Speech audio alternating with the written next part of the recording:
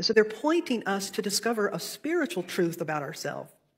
And the way the story goes, this parable from the Gospel of Matthew, chapter 25, it says, a landowner was needing to leave, and while he was going away, he entrusted 3 of his stewards with some resources. He gave one of them 5 talents, one of them 2, and one of them 1, for which they were to be responsible and take care of them while he left. And as the parable goes, he goes away, and when he comes back, he goes to the first one to whom he gave 5, and he says, what did you do with the 5?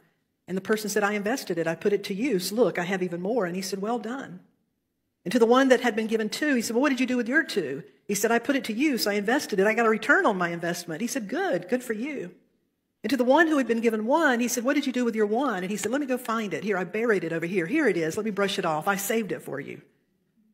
And the point of the story is, I didn't give it to you to save because you really lost it. If you're not putting it to use, you're putting it to loss. That if you can understand it at a level of that, the scripture that is highly misunderstood, you begin to understand it in a spiritual, a mystical type of way. The scripture that says, for whoever has will be given more.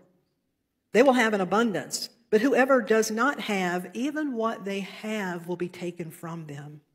Because if we're not recognizing what we have, it's as if we don't even have it.